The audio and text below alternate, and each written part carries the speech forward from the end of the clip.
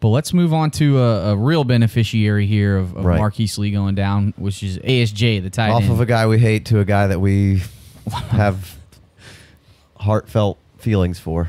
Yeah, I mean, we went in the paint for him last year, coming off of a career almost ended by non-sobriety. Right. Idiot moves off the field. Got himself clean. Came out and had a very solid year for the Jets last year. Productive year for the Jets. Revives his career. Still only 25 years old. Right.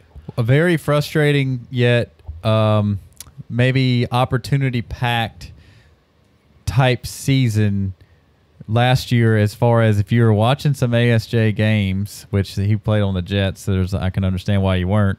But I had ASJ in a tight end premium league, and I had my eyes on him, and he had 3 or 4 like catch no catch type. The catch rule got him on a couple of touchdowns, and he had 1 touchdown that was like a great catch, but maybe 1 foot landed out of bounds. Like there was 3 or 4 touchdowns in his hands that were legit touchdowns. There were but 2 not of them on the that stat definitely sheet. were absolutely real touchdowns that the officials blew the call on. Right. That's what I mean by like opportunity is like if ASJ gets those 4 touchdowns in his game log last year, he's so much more expensive this year. And so as frustrating as it was as an owner of him last year to see that happen to him a handful of times, not just once, you know, to see that happen of too many times.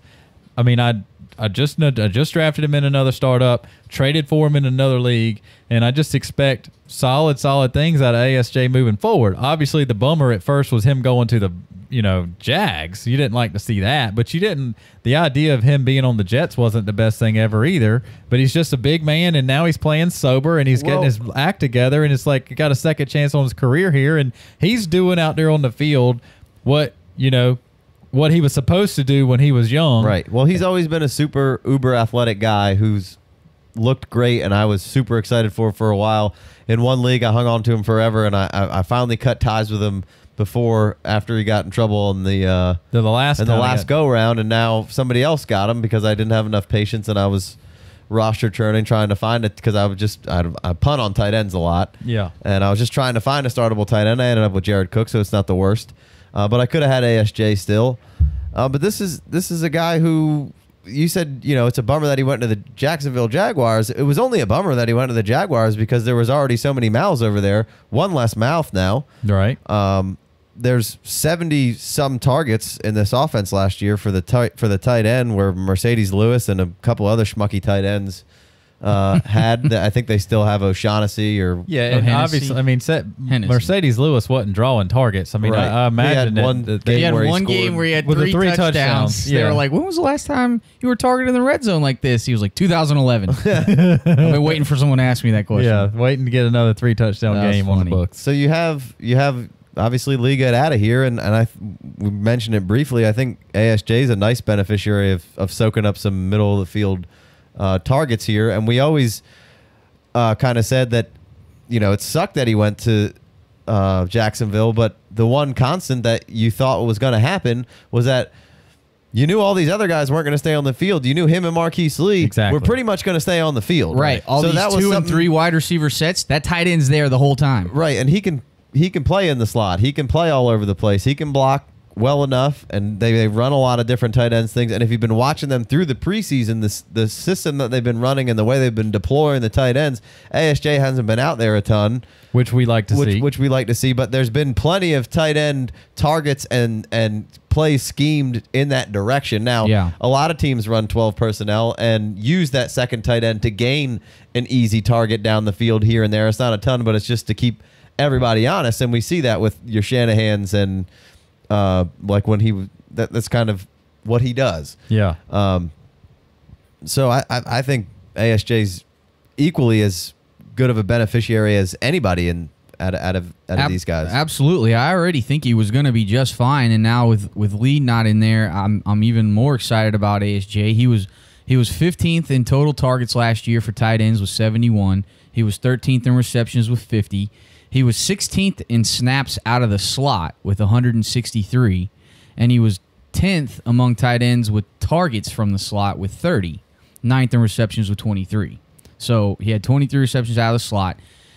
We mentioned that, earlier in the podcast, I talked about Blake Bortles and how after accumulating all this research from what these receivers did, I gathered all these drop statistics where, let's see, Marquise Lee had 9 drops last year on 103 targets, which was 7th most.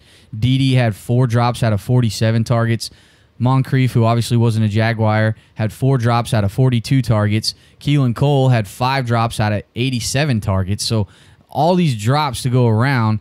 ASJ might be the dang most sure-handed guy on this team. He had 71 targets, only dropped 2 balls. Right. And so he didn't play, I don't think, at all in the first or second preseason game. He comes in there in the third preseason game, and he flashes. You see him make a catch outside of his body where Bortles is going to be throwing it. You see him make contested catches, which not everybody on this team is capable of pulling off. Like, he's just, I feel like he's maybe the biggest beneficiary outside of Keelan Cole.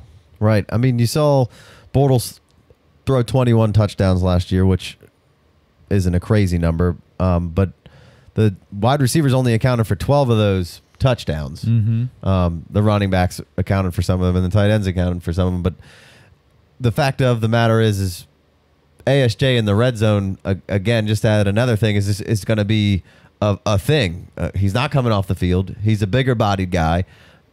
There wasn't a ton of touchdowns to the wide receivers last year. And obviously, that's 1 year. Yeah. But I think that's just another thing going in his favor. Again, he's very short-handed. He's not coming off the field. He's bigger-bodied. They have a lot of these smaller-framed guys out there outside of Moncrief, who is the only one who looks like a grown man out there. All the rest of those guys are a little slender. I think Keelan Cole's 6'1", 195.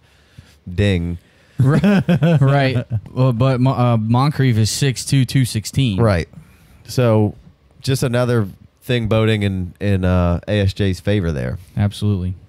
All right, well, I think that'll wrap up the Jaguars and what the fallout of Marquise Lee is. I don't know how much we really told you there. We're just trying to figure this thing out. It's confusing, and it's going to be fluid, and if another guy gets hurt, then the other two will be all in on. I feel pretty confident putting Keelan Cole in my lineup and putting ASJ in my lineup for sure. ASJ's always been a late-round target for me, as well as Keelan Cole.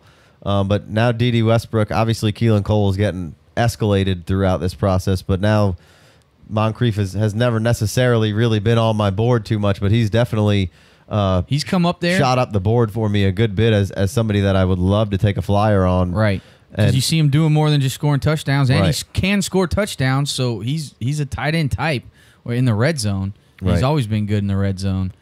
Where he really and I definitely don't in. mind putting Dede on my team for years to come because I've liked what you've seen in the limited games that Dede's been on the field for. Absolutely. Well, there's a 40 touchdown year in Bortles' resume, and there was a lot of garbage time fueled touchdown passes for sure. Yeah, but 40 touchdowns 3 years ago.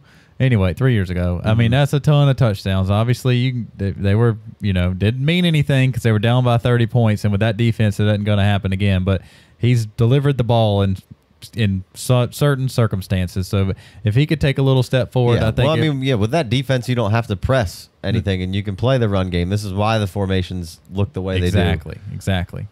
So, all right. Well, hit us up on Twitter at the FF Dynasty. Let us know who your favorite wide receiver will be. Go on YouTube, subscribe there, comment on the video, por favor. We're going to go ahead and take a quick break here, and we'll be back with more Married to the Game.